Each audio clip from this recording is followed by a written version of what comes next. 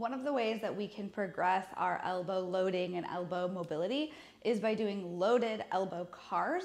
This is a really simple way to just progress what you're already doing. And all you need is a dumbbell. You could also use an ankle weight or something along those lines. I chose a 5-pound dumbbell. The weight that you choose, the heavier it is, the less range of motion you're gonna get. So ultimately, it just depends on your goal. If your goal is to still get as much movement and range of motion as possible, choose something lighter and really aim for ranges of motion.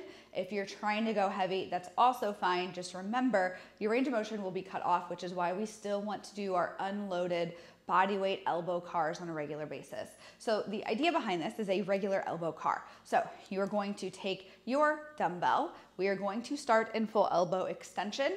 We are going to bring the dumbbell up into full elbow flexion. We're gonna rotate as far as we can, maintaining elbow flexion.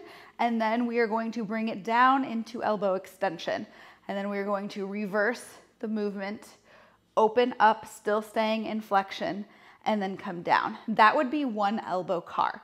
Now, a lot of people will cheat the range of motion a little bit and will come up here and then rotate. And as they're rotating, they'll drop the range of motion.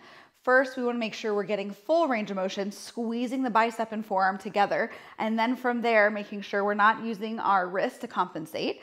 And then keeping this distance as we rotate versus losing it as we rotate. See how I'm already coming down here? I'm losing a whole bit of range of motion here. So we should be coming up.